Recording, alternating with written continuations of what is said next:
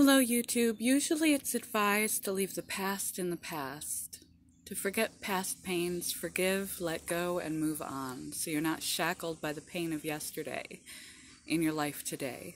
You've already suffered enough. You don't want to relive the anguish.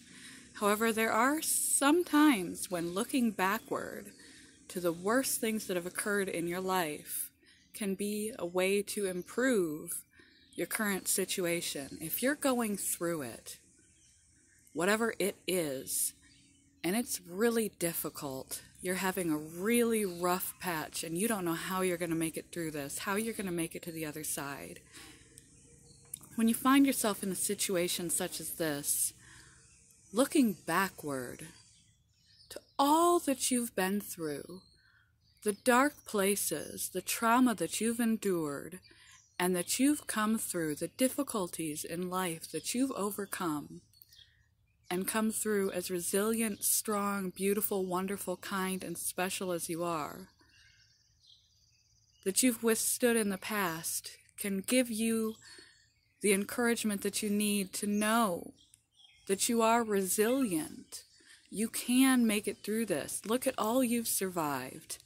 Look at all you've been through and how strong you still are, given all that you've been through when other people might not have been able to make it through the things that you've made it through.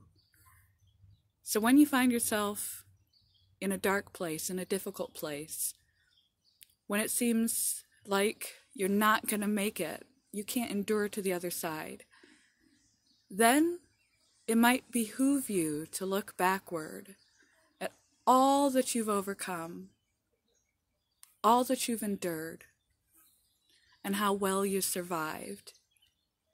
If you can do that, you can do this. You can do this. So often it's important to let the past go, but sometimes it serves us to remember how strong we are, how capable, how resilient we are to endure and overcome.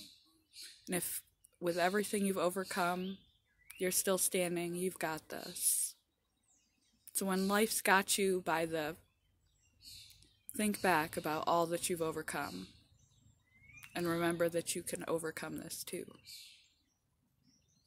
Remember how strong you are.